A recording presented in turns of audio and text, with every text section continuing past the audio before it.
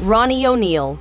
In a Riverview neighborhood in Florida, Ronnie O'Neal lived with his girlfriend Kenyatta Barron, 9-year-old daughter Ronivia O'Neal, and an 8-year-old son also named Ronnie. Kenyatta Barron had returned to school and was enrolled at Hillsborough Community College. She still found time to play football with her son in the front yard. She also made him bean pie. Ronnie's sister, Ronivia, was severely handicapped. She used a wheelchair and could not speak, so Ronnie learned some sign language to communicate with her. Ronivia went to school and was even recognized because of her positive attitude. The family lived peacefully until one day, the whole world changed for little Ronnie. It began on March 18, 2018 with a frantic 911 call as Kenyatta Barron called for help and begged for her life. People in the neighborhood heard a hustle in the house in the middle of the night. They listened to an argument between O'Neal and Barron, and after a few minutes, they saw Barron running out of her house and screaming for help. At the same time, O'Neal was seen running after her with a gun. It was such a gruesome scene that no one dared to interfere. O'Neal caught her, grabbed her by her clothes, and threw her on the ground while Barron kept screaming for help.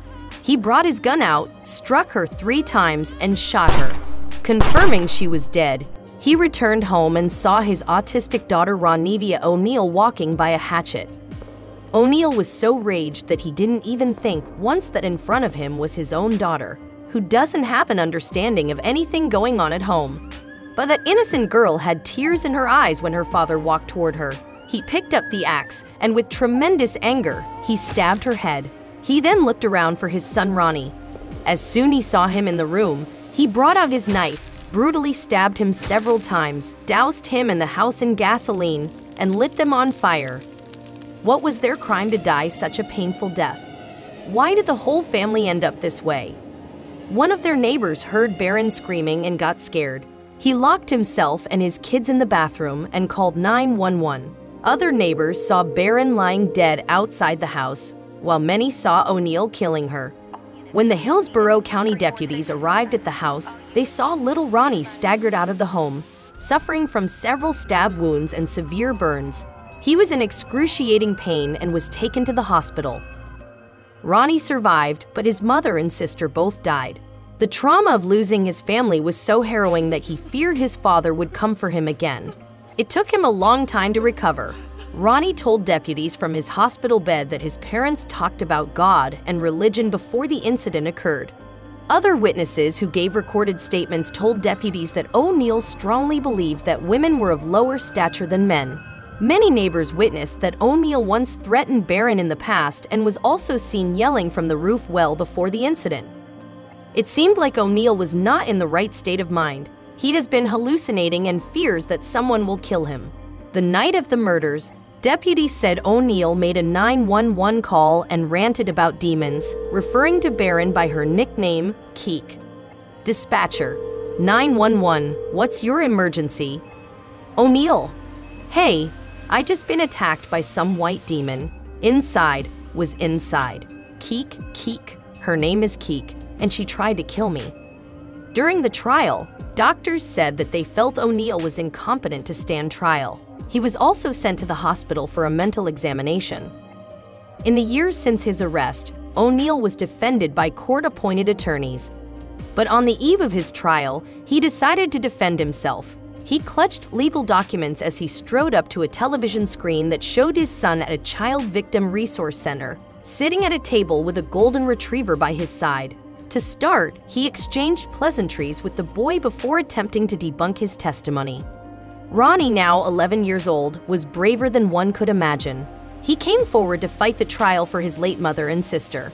For about 20 minutes in a Tampa courtroom, a jury listened to him describe what he survived 3 years ago. Hearing his mother hit with a shotgun blast, seeing his sister stabbed in the head with an axe.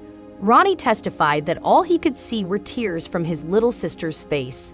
At that moment, that child knew she was being betrayed in the cruelest, most tragic, and sorrowful way. In the end, feeling himself get soaked in gasoline and lit on fire, every person sitting in the court had tears in their eyes.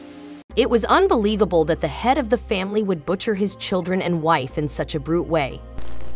O'Neal started questioning his son. Any questions? How you doing, Ron? Good. It's good to see you, man. Good to see you too. Wunnell then sought to expose inconsistencies between the child's testimony and what the boy previously told investigators, namely that he saw O'Neal kill his mother. Did you see me shoot your mom? No. Did I hurt you that night of this incident?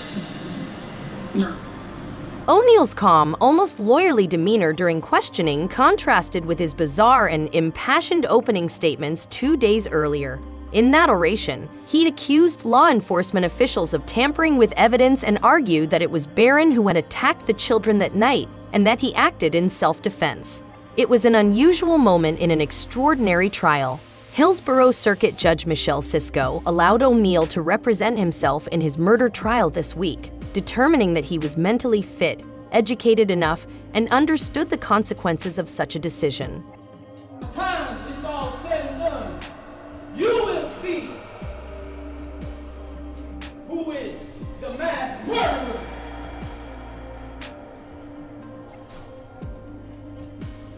In Tampa Bay, the state of Florida. You will know why what occurred on March 18, 2018, murder. Aggravated murder, attempted murder, aggravated child abuse or battery, arson, resisting arrest without violence. And while I'm at that, the evidence is going to show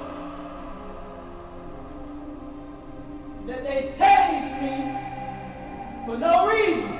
Ronnie O'Neal, 32, will officially spend the rest of his life behind the bar for the double murder of his girlfriend and daughter. He has been sentenced to 3 life terms plus 90 years in Hillsborough Country Court Friday.